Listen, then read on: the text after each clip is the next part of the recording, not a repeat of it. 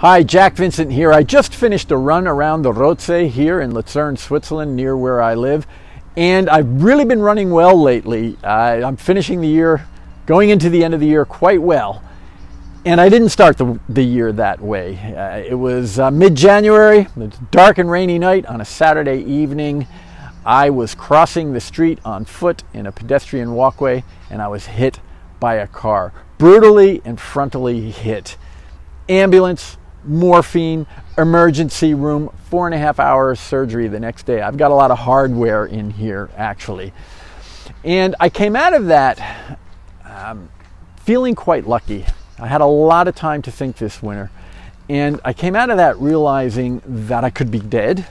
I could be paralyzed. And I've got a bad shoulder that's still on the mend, and we're working on that. But between now and the next accident, between now and that last breath, I've got two things that I want to bring to the world: love and value. And I think that's what we all want to bring to the world. Sometimes you give it away, sometimes you got to sell it. Well, how are you going to sell that? Oddly, 3 years ago, I finished my second book. It was called A Sale is a Love Affair: Seduce, Engage, and Win Customers' Hearts.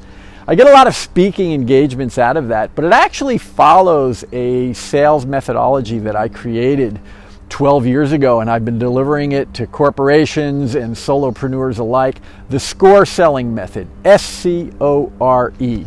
5 key steps that you have to bring your customer through before they will decide to buy: scope, challenges, outcomes, resistance, and execution. Those are the tactical tools that go with the mindset of a sale is a love affair, SCORE selling.